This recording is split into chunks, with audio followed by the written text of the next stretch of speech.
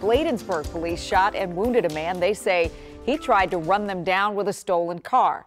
This all started on 57th Avenue. It ended after a high-speed chase on Good Hope Road in Southeast D.C. Scott Broom is in Bladensburg with some community reaction.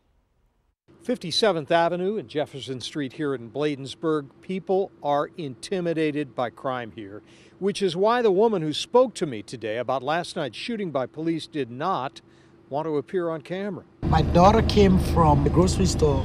I think he parked his car. He saw somebody going under my car, hiding. She saw somebody hiding under your car. So she immediately called the police. Bladensburg police say they confronted two suspects and immediately arrested one, but a second man jumped in a stolen car to flee. This video from last night shows a damaged police car and markers in the street where shell casings fell after police opened fire on that fleeing driver. Here's Bladensburg Chief Tyrone Collington. This individual was clearly intended on running over our officers.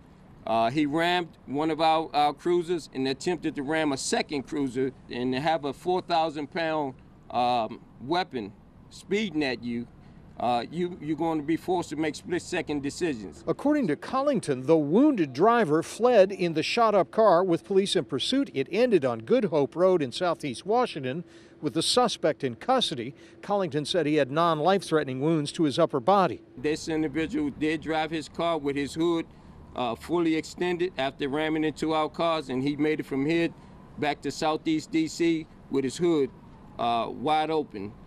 So it's a miracle that no motorists were injured and no innocent pedestrians walking along the sidewalk or crosswalks were injured by this individual who was hell-bent on escaping from us. We're scared to even take our trash out because you don't know what's going to happen next. This type of crime, yes, is very alarming to us. Every morning when we wake up, our glass will be breaking 2-3 cars a day, 4 cars. This is every day. And we will continue to show our presence down in that area to make sure that these type of crimes don't occur. Chief Collington said the shooting by his officers here will be reviewed with the help of Prince George's County Police. The wounded suspect was taken to a hospital, and police have not announced his identity. In Bladensburg, Scott Broom, WUSA 9.